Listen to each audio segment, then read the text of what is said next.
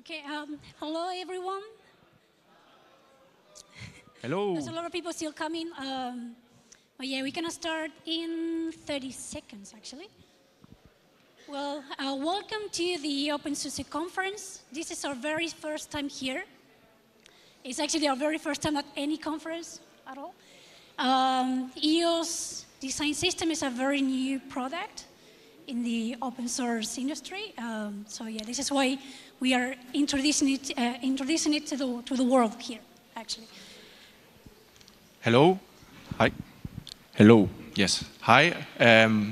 So yes, welcome to this presentation. As Cynthia said, now we're going to introduce ourselves. Actually, it's our first time we present this to the world. So let me introduce myself. I'm Jesus. I'm UX developer and Scrum Master for the EOS Design System team. I live in Barcelona. I was going to make a joke about the weather, Barcelona being very sunny, not here, but it's super sunny here, so no jokes. Very nice weather today. And yeah, I work designing and developing components for the design system that ensure that products at SUSE and other open source products have coherent user experiences. My name is Cynthia. So I work for SUSE. I worked for SUSE for 6 years, more or less. And I started with this project of creating a design system for SUSE initially. I'm actually the product owner of the EOS Design System.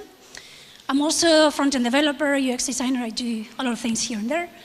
And here, well, today actually we're going to start here. Today we want to take you into a little journey so you understand how we actually we found out that design systems are the solution to providing good experiences to our customers. So software is eating the world. That was a phrase that was published in the Wall Street Journal in 2011. And it was a phrase that actually was making a lot of noise out there, because by that time a lot of our industry had to start to adapt and understand that software was becoming a core part of our lives. And today actually we cannot do a lot of things without software, and actually this phrase is reality. Without software we cannot really do our daily tasks and not even work at all. And we can see that one of the things that happened when this phrase was actually published in the Wall Street Journal, Blockbuster was actually kind of collapsing by then, and Netflix was eating the Blockbuster. So the industry was really being disrupted, and that actually happened. But something else is happening right now, and it's the design is eating software development. At the same time, there's some other revolutions that are happening out there as well, right? So one can say that virtual reality is also eating software development, or one can say that augmented reality is also eating software development. There's a lot of things that are disrupting the way that we do software today, but one of them, and today we're going to focus on design. And why is this? It is because a lot of companies in the industry actually realize, and we understood today, that in order to make better software, we actually have to provide better experiences. And design and UX experiences actually what helps us to deliver a good quality of experiences of products to our consumers.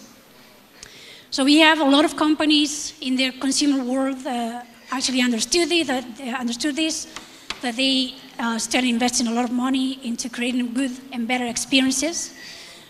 Some of them, I just mentioned a couple, are Facebook, Uber, Airbnb, and so on and so forth.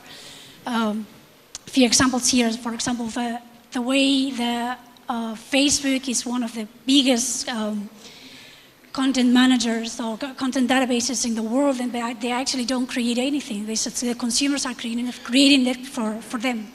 And that's because software and the experiences they provide to us allow them to gather all that information. And same happens to everyone else.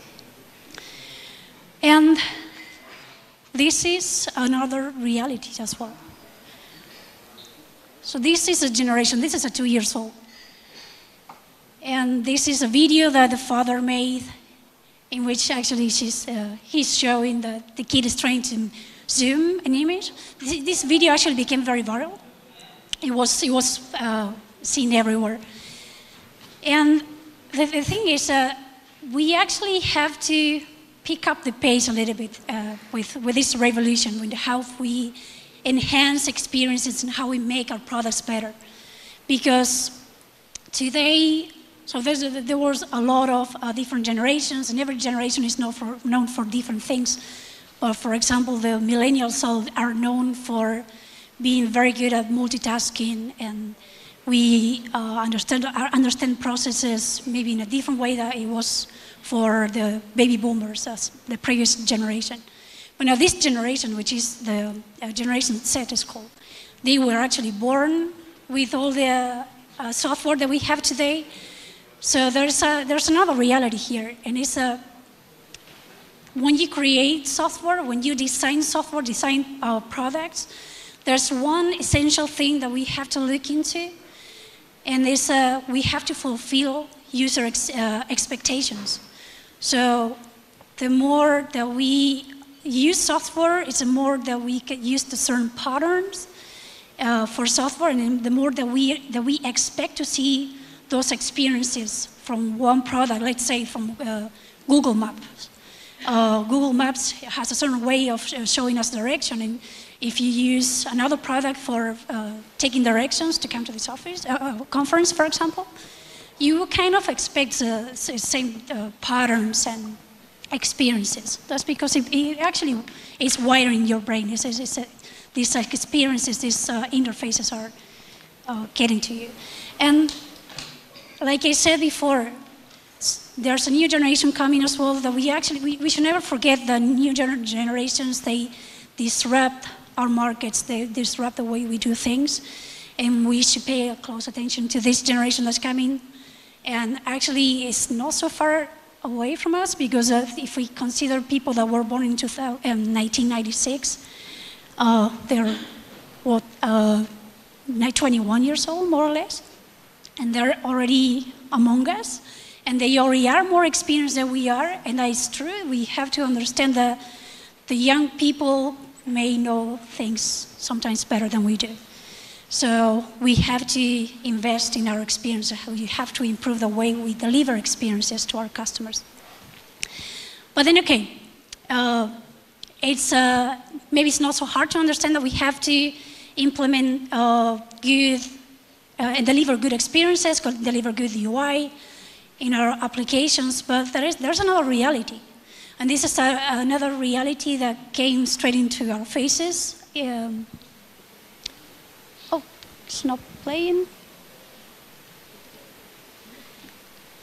Yeah. So we got this face lab. And we are in a very specific industry. Open source and enterprise software, it works in a very different way to the companies that I was showing before: Facebook, Uber, Google, Airbnb, anything that is consumer oriented. They have some priorities and prerogatives that we don't have. We don't have the time normally to deliver things, and we have to just ship it as soon as we can so we don't lose customers. We have different customer bases as well. We have people that are more experienced, and sometimes, we tend to think that we don't have to deliver such good experiences or such good interfaces because they're experts and they know what they're doing. But that's not really the reality today. So that's how it was a long time ago. One would say that enterprise and open source software was far, far ahead in terms of user experience in comparison to consumer-oriented companies. Now today that gap is closing. And we have a lot of companies out there that are investing a lot of money, that they have the money to hire thousands of designers and UX experts and all that. But there's also a better way to do this. And like I was saying, a lot of companies have the money and they have the budget to hire people, but actually scaling design through hiring is not really the only way to do it. You can also improve your processes. And this is why design systems are so hot right now, like it says here. Design systems, I'm sure that you all heard at some point that a lot of companies are investing in design systems. So yeah, we are one of them. And what is a design system? So design system is a centralized source of information. But a lot of people tend to think that because it has the word design in it, it means that it is for designers. But that's not really true. A design system helps developers and designers, and to be really fair, it helps more developers than designers, to provide and deliver cohesive experiences. So that's the whole point of a design system. It has all the tools that you need to provide an experience that is consistent throughout all of your product portfolio. Let's show you a little scenario of a company with 3 products in this case, how they work with us without a design system and with a design system. So basically this will be more or less a setup of a company that has different portfolio, different products, and you will normally have a designer per product working with the developers directly. But then as you see here, so I just did a very basic example of a close button. That is actually what happens in the end. When you have groups of people working isolated in this way, the outcome tends to be this, so the interface and the experience for your consumers, because we always have to think about the customer and the consumer of the application. It's different. So we have this red, the black, and the blue button. This is just a silly example, of course. But bottom line is what we get is growing inconsistency. It's more expensive to test because in this case, well, we had to test the first one for this product, the second for the other products. We are testing each time the same component for every product. So it actually becomes expensive. It's non-collaborative, because we have every designer is working isolated in different ways. So, and actually, if you actually try to fix that, when we try it, it's a lot more complicated, and it's really frustrating for designers to have to try to align when you have different use cases in different products, and you have different agendas in different products. So that's what you get. And well, something else actually I was almost forgetting to say is it's non-reusable. So that's one of the main wastes of money, I would say. So the company is creating something for one product, like for example in the first one, why didn't we just use this in the other products? Well, maybe because the agendas were not the same, maybe because the use cases were not the same, God knows. But with the design system, everything goes to the source first. And this is how we save money somehow. Because in the end, we are saving development time, we are saving testing time. But what we really need to focus is the consumer has this same experience in all of the products. And like I said before, so this is also, it streamlines the collaboration between designers and developers, because everything goes to the source. There's not so much to discuss, really. It has been tested, it has been discussed previously before it goes into the product. So it's a lot of money and time saved.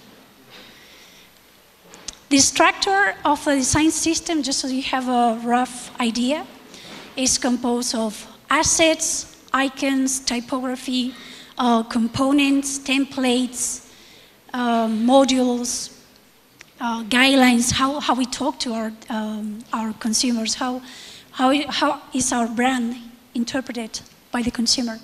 And like I was saying before, this is not for one or the other. It's not just for designers, not just for developers, for both. And normally what we get out of a design system is we get the components that the developers need, and normally it's just the front-end part. Backend is never included. And we get all of design pieces, because designers also need to continue growing their products and the design system as well. but everything is in one place, and everything is tested in just one place. And okay, so now, actually, I'm going to give it to my colleague. So as Cynthia well explained, the design system is a great way of actually breaking away with these silos where we can't really ensure that there is coherence between different teams in terms of UX and UI. But it's also true that developing a design system, how does this work? No. Oops, there you go. Developing a design system takes time and money. There's a whole process of research and development behind a design system. Initially, there's a step where components are defined, where we try to identify areas of our interfaces where we need to ensure that interaction with our users is meaningful. And then, of course, once we identify these issues we want to solve with a design system, there's a whole side of research where feedback is gathered, where we speak to our users, where we look at analytical data, and we define different elements that will compose our design system, and that, of course, translates into money. It's costly, and it's clear to us that many projects, many open source projects, organizations, small and medium-sized businesses probably don't have the resources at the human and financial level to actually build their own design system. And this is why it's not working. Oh, okay, sorry. And then there's, of course, the whole issue with scalability. Let's say you're building your own design system. You want to have a set of rules that actually make sense for your interfaces and break away with these silos we mentioned before. But then, of course, your interfaces evolve. New features are added. Even you may pivot the whole purpose of your project. And that means revising, again, your design system, going through them and making sure that that you don't define components redundantly, that everything is reusable. And that's something, again, that it's not probably easy to assume to actually it's not something that you need resources for it to actually be able to handle and to maintain this design system. And probably many organizations don't have these resources. So why do we build EOS? What's the reasoning behind it? We want to build a design system that's customizable, which means that you just can go on our repository, you can clone it, fork it, and easily apply your brand to it. Your brand, your project colors, whatever. It's just the idea is that it's easy to customize by anybody. We want it to be scalable. We want to be able to actually add features to it easily, and we, of course, want it to be open source, which is to us what makes us different from other design systems. Our idea is to be the first open source customizable design system. We leverage, we use open source technologies on our daily basis. I think we all do. And for us at EOS, we think it's important that we sort of give back to the community and encourage everybody to actually collaborate and sort of help developing a sort of open design system. We strongly believe in the idea that UX is for everybody, not just big enterprises. As Cynthia mentioned before, there are big enterprises who have massive amounts of resources and tons of designers and developers working on a design system. But that's not the case for the majority of us. So we want good UX for open source. Any project you may be working on, you can just leverage our design system, EOS Design System. And we also want to encourage you to go beyond the framework. What do we mean by this? Usually, if you build your web interface, you use technologies like libraries such as frameworks such as Bootstrap, for example, which already provides you with a set of components and different UI elements. But what it doesn't give you is really, an understanding of how do you use these components, how do you interact with your user, what does work, what doesn't, and how do you communicate with your user, and that's what makes that's what actually makes a design system different. What actually is the added value of a design system. I'm sorry. Oh, no, sorry. Apologies. And of course, as I said before, we want it to be open to everybody. We think that there's a lot to give and a lot of feedback to take from the community, and this is why we already have contributors on our project, and we take feedback from them, and we sort of collaborate closely with them, and yeah, that's great. So what have we done so far? How far did we get with this? We are at an early stage of customization. What do I mean by this? So our idea was EOS is the design system for SUSE. So the main purpose of it initially was to actually ensure that there's coherence and consistency between EOS products. So as Cynthia, the example she gave before, if you have different silos, different teams that develop a button, for example, it translates into different styles of buttons for products that actually are from the same company. So that's something that we managed to do. And then we wanted to prove that this is that EOS is customizable, and this is how we actually also deployed the openSUSE design system. So basically, it's a fork of ours, of EOS, but with the branding of openSUSE. And the proof of concept is there. We proved that it can be done. You can just customize the design system for your needs. Now the idea is to take this beyond proof of concept. What we want to do is we want to be able to customize it completely, which means adding a content management system, for example, where once you start using EOS as your design system, you can easily add new components to it, and it also makes it accessible to designers and everybody who may actually work with it. And what does it look like?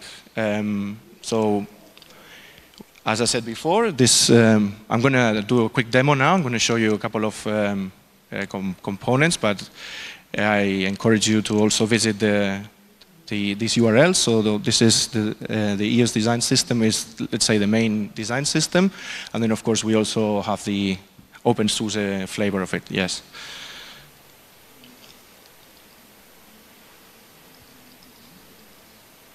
Okay, so let me just leave this here.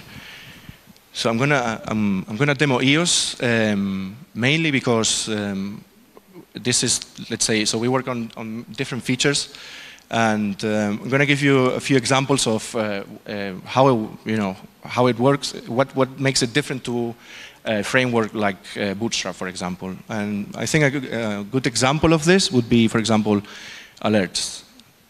So basically, many frameworks, many UI frameworks actually come with these components. So you have alerts defined, how they look, the states, etc.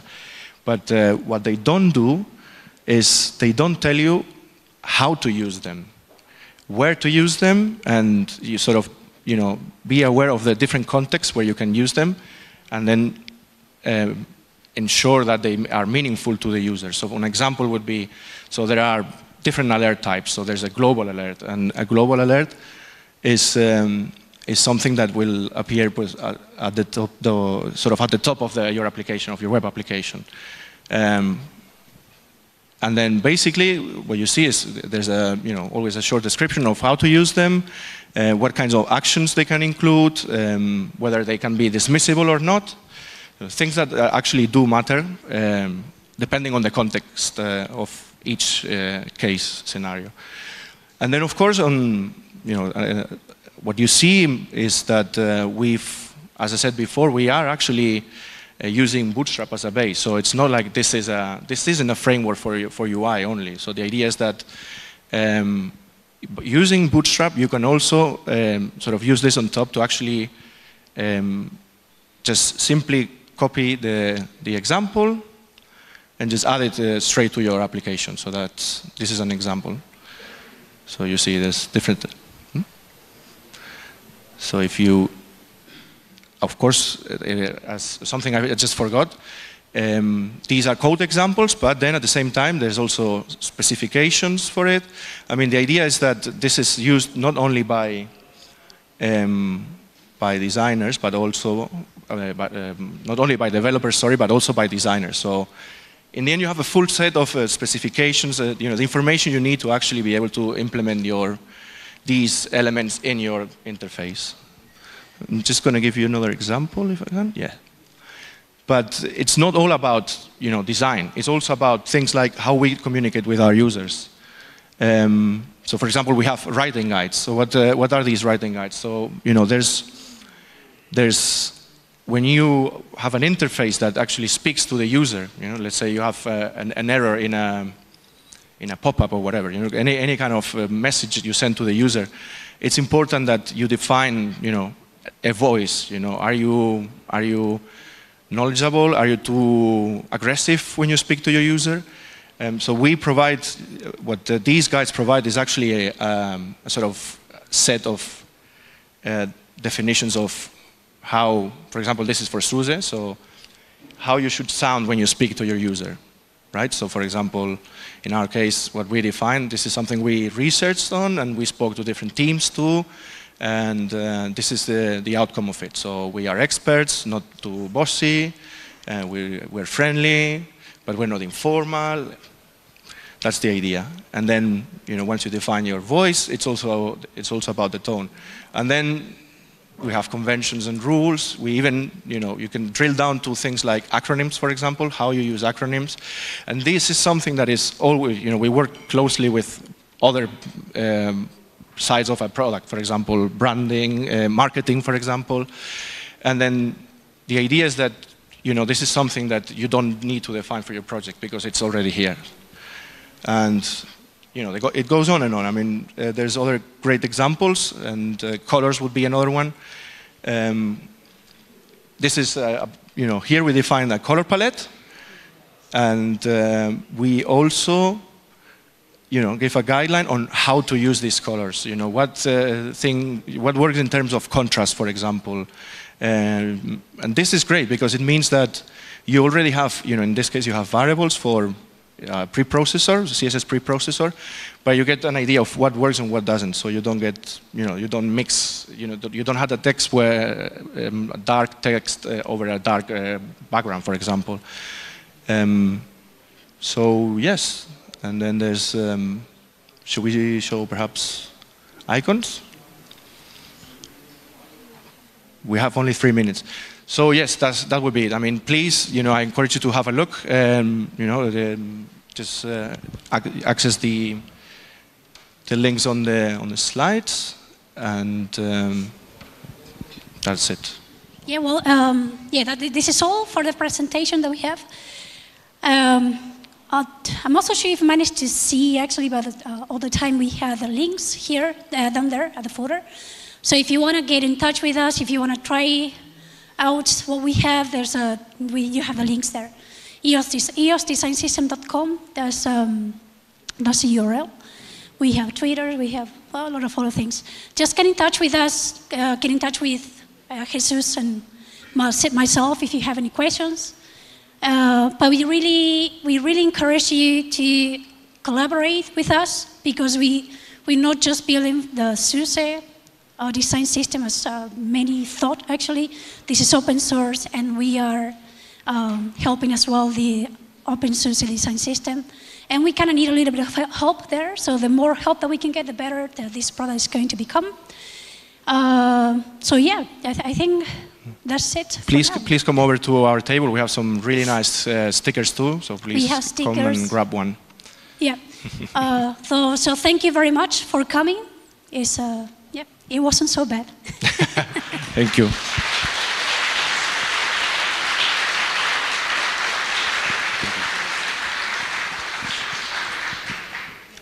We don't have time for questions, just so you know, because there's another talk we're starting right now. So if you have any questions, just come to our down there. To our table. Yeah. Thank you. Thank you. Bye.